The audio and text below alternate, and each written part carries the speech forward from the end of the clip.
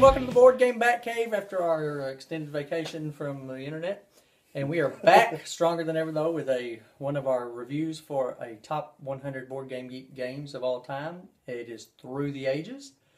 But we're trying something new this week. Well, first, let's introduce ourselves. I'm Chris. I'm Gil. Hey everybody, I'm Mike. And our new segment that we're going to attach to all of these videos is we're going to show you what's in the box. So we have our expert gamer over here, and he's going to tell us what's in the box. Alrighty, what's in the box? Through the Ages. It is a small-ish box. Kind of heavy though, so they've definitely taken advantage of all the space in there. You've got your rule book, nicely laid out, not too long. It's split up into 3 different sections, like a beginner, intermediate, and expert, something like that. You've got your main board, trifold board. You got your player cards. There's 1 card for all players. There's 4 players available, so 4 different player cards in there. And actually, those are going to be your player reference cards, and then you have your 4 player cards. Those would be your boards, I guess. Player boards. Yep. Where you're going to be able to keep track of what you've got going on and everything. And then you've got your cards for the different ages. You've got cards from ages 1, 2, and 3, and a whole bunch of little chits. Does it come with all those plastic bags? Does not come with all the plastic bags, no. Comes with, I think, these 2 bags. And then the tray in the box itself holds the cards pretty well, but I'm one of those guys that likes to bag everything, so that's extra. The little bags are extra, but otherwise it comes with the tray where all the cards can sit in there separated, and then you've got your chits and your cubes, and that is it. So there's a lot in the little box, and it's all laid out pretty well. All right, so there's what's in the box. Now we're going to break it down by our 4 traditional categories of components, theme, gameplay, and replayability. And why don't we start with Mr. Viking over here for components.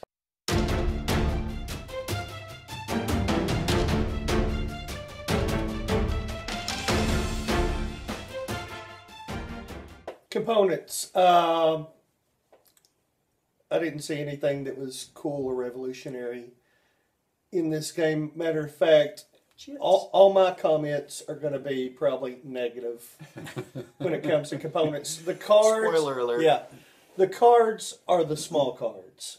That you hate, we know. I detest small cards in a game. It can. I mean, I know makes there's your a hand look prize. huge. Yeah. But it cannot eat into the profit that much to have full-size cards in a game. I'm just saying, small cards are not doing it. And the chits, while they are unremarkable, they're just little bitty colored doohickeys.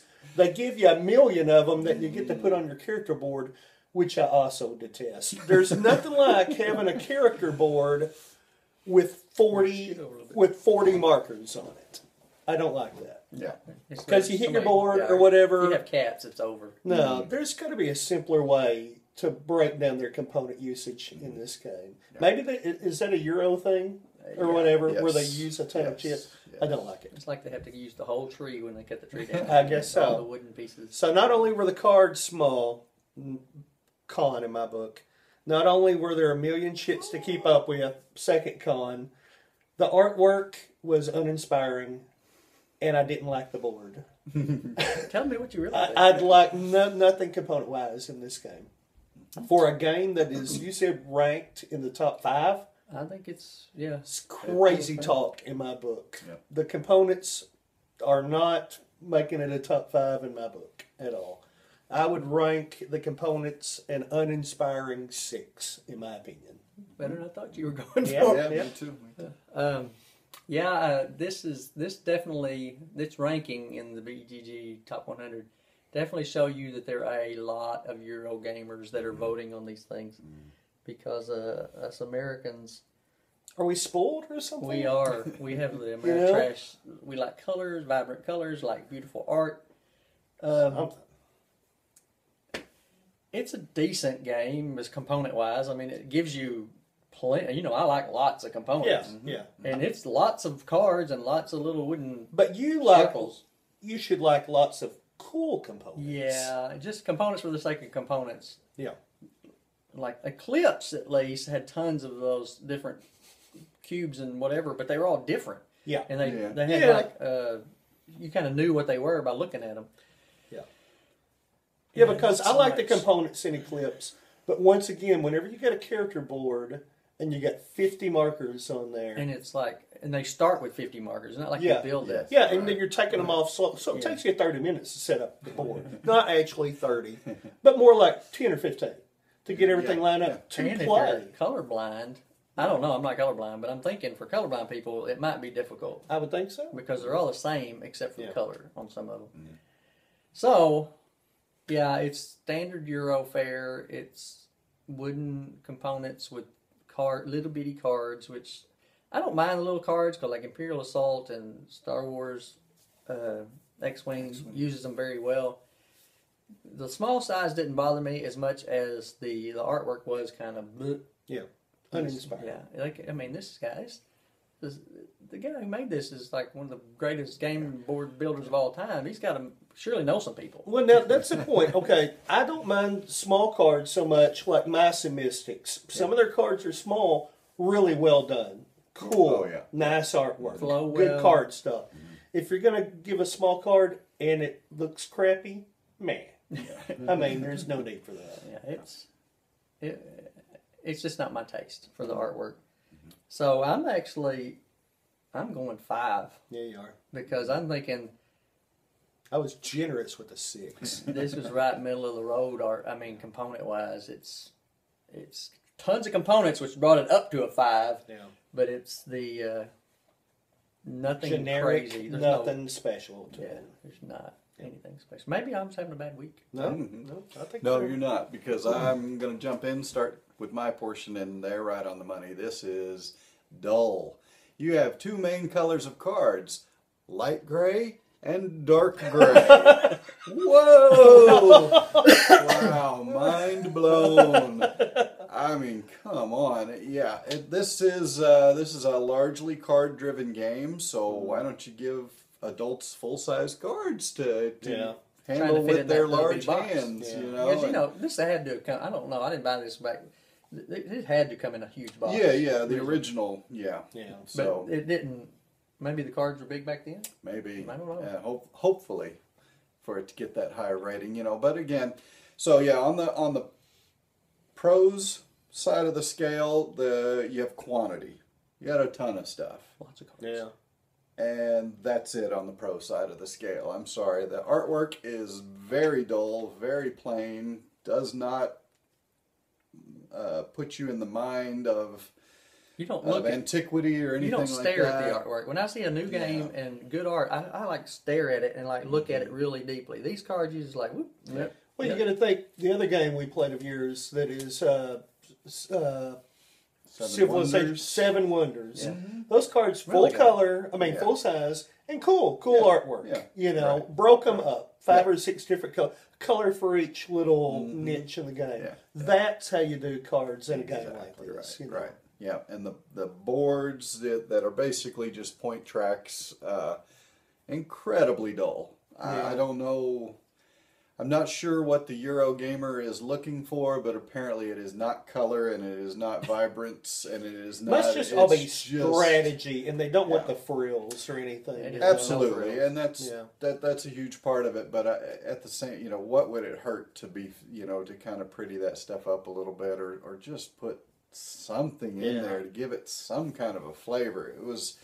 It felt very like stock photos. Yeah. Just didn't like it. So components for me is a 5, Yeah. and that's lucky to get a 5. I'll be honest. It gives you what you need to play the game, but they could have done So much more. Yeah, they could have done a much better job. Yep.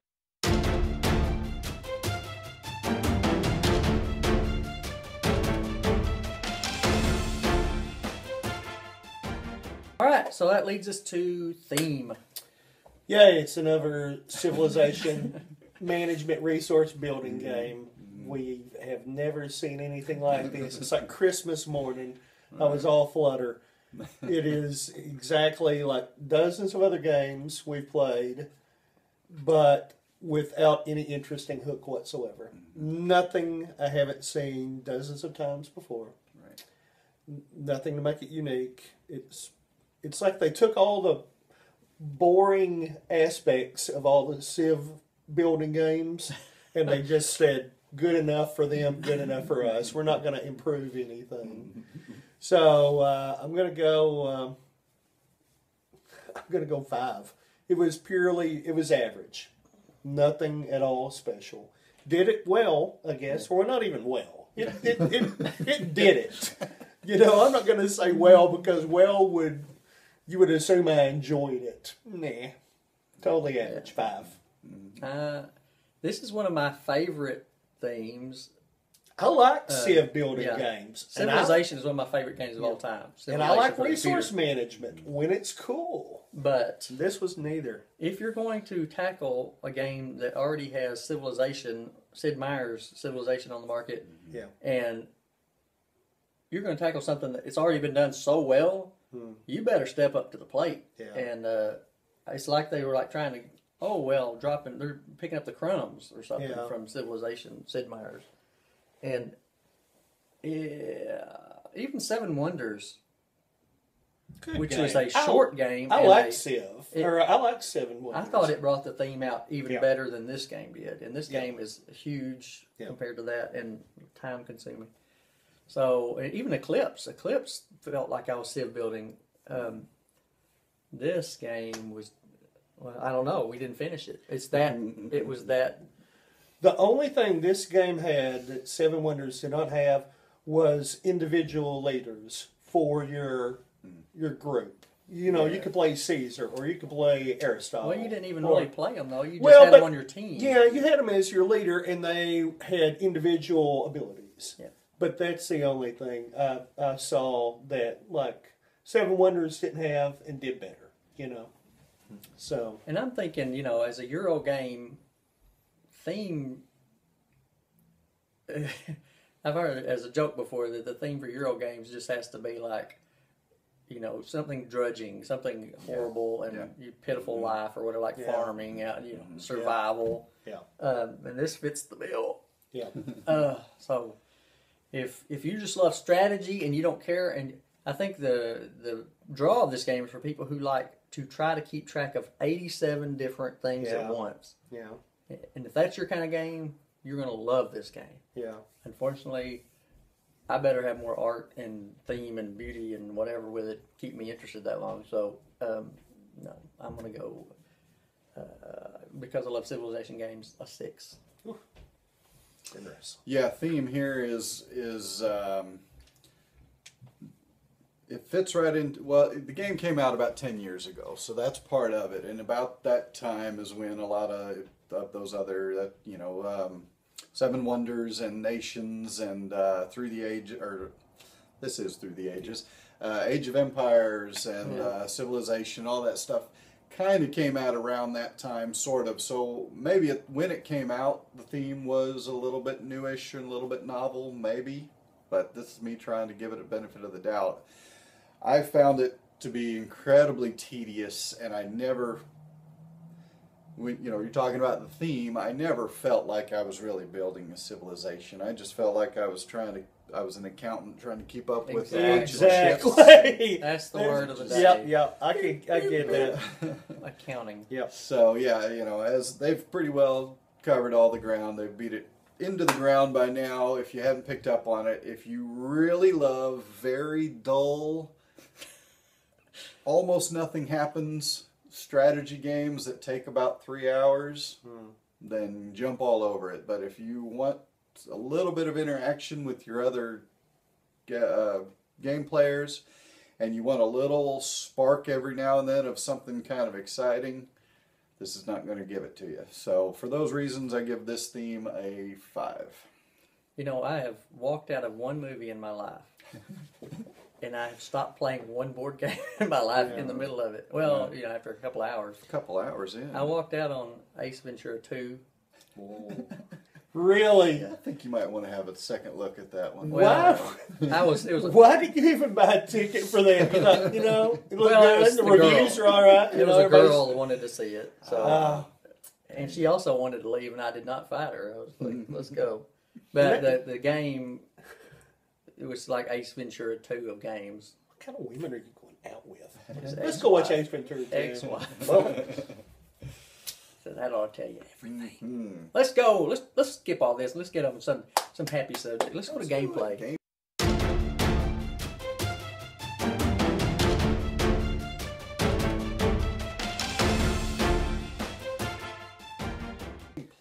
Gameplay is boring. I mean, uninspired. You're right. It's like accounting. It's like math. It's like work It's accounting instead of a board game. game. I did not enjoy the gameplay. There was not one redeeming quality of gameplay I enjoyed. I mean, I guess it's serviceable, and you know the mechanics are fine. I'm sure there's nothing screwed up about it or broken about it. It's just boring. So gameplay, I'm gonna go like 3. Woo-wee. I mean, I can't think of games out of all the games we've probably played and reviewed. Maybe like 1 or 2 I enjoy playing less than this game. I don't think I've ever gone below a 5 in anything, but the gameplay, horrible. You know, maybe 4. Well, I mean, that's giving it. Which is it? Being generous. 3-5. But horrible gameplay, uninspired and boring.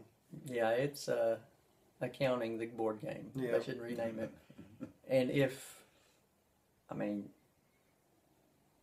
I don't like those kind of games necessarily. I like it along with something else but I didn't feel like I was ever playing a game. I felt like I was never catching up on learning how to play it because there's so many. You need the board to tell you how to move everything. So gameplays, I'll go with a 4. And you know the thing is, we enjoy resource management games. We enjoy building civilization games. And we enjoy strategy games, high strategy, low strategy. Nothing about, it's like, it was just, did nothing well at all. I agree. Yeah, I was the one that brought this one. I knew it was highly ranked, and I was excited to try to get it on the table. I think we tried a few different times and never got around to it. So when we finally got to it, I was excited. My excitement dissipated really fast. This game starts out slow and never picks up speed. No. Every round I thought, okay, well this will be the round where the gameplay will start to kind of take off, and no, not so much. And then the next round, I'm thinking, all right, well, maybe I need to dive more into the strategy part of this, and I'm looking at the other players, and I'm trying to figure out, okay, how can I block them the best while doing the best for me? And even really trying to immerse myself into it that way, I was yawning, I was tapping my fingers on the table. It's dull. It is a dull game that goes on way too long. Way too long for there never to be any build-up. I understand if you've got to have a few opening rounds, kind of get things going, and then the game kind of takes hold and gets going. That never happened. Even whenever you start improving stuff, like, you improve buildings or manufacturing or religion or stuff like that, a lot of times whenever you improve something, you start rolling in a game, you get a little excited. Like, oh, look how good I'm doing. Right. Nothing. No. It just doesn't, that little spark that I kept thinking was going to be on the very next roll or the very next flip of the card or whatever, it never showed up. So for me, this was torturous, and I don't think I was the one that suggested maybe we just call it quits, but I sure didn't argue when somebody brought it up. I think it was a group consensus. Yeah, After like 3 all hours, just sort of looked at each other and said, we're supposed to be having fun, right? Yeah. So I'm going to give it, I guess I got to give it an official rating. I will give it, I'm not afraid, I'll give it a 3. Really? 3.0. 3.0. I admit, after 3 hours, we were not only like, let's put it away, it's like, burn the box, wash your hands before you eat. But some of it may still be on your skin. Yeah, well, I'm usually willing to try another game again sometime in the future. Well, Maybe this is not the right night or whatever. But this one I replayability, knew. replayability right here. Yeah, let's talk about replayability. Okay.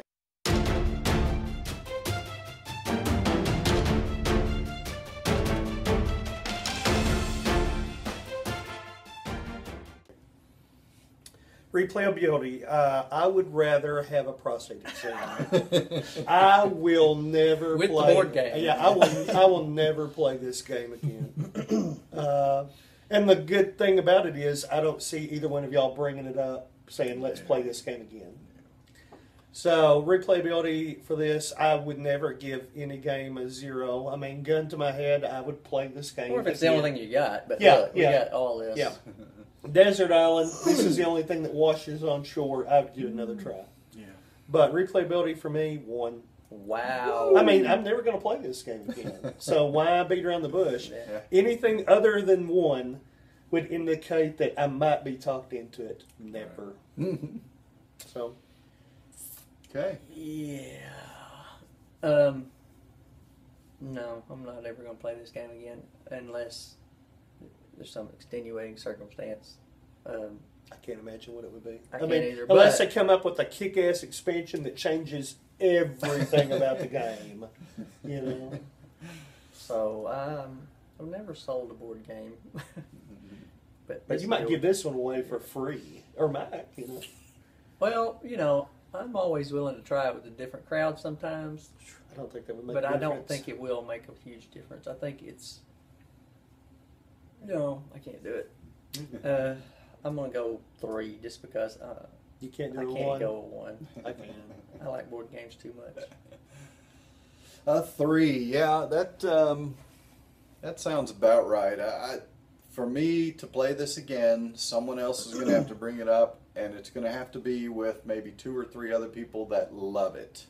And then I'll sit down and I'll try to figure out what they love about it, why it's ranked so highly, and what am I missing. You know, that I'm willing to give it another chance, but only because it's ranked so highly. I'm thinking there, you know, there's got to be something I didn't get or wasn't seeing.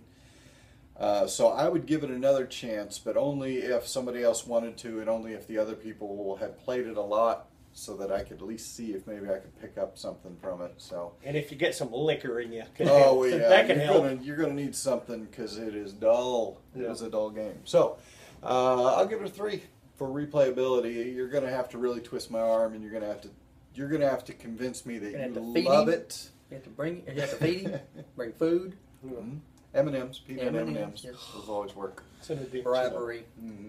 And I'm going to say, before you even point up there, lowest game we've ever It's ranked. got to be. No doubt. I I mean, mean, we never had a 1 before, so. yeah. Which Or a 3. Or maybe the I've never- highest ranked game on BGG and our lowest Yeah. ranked, you know, biggest disparity. Maybe, I do for not sure. see how this was 4. I don't at either. all. I don't either.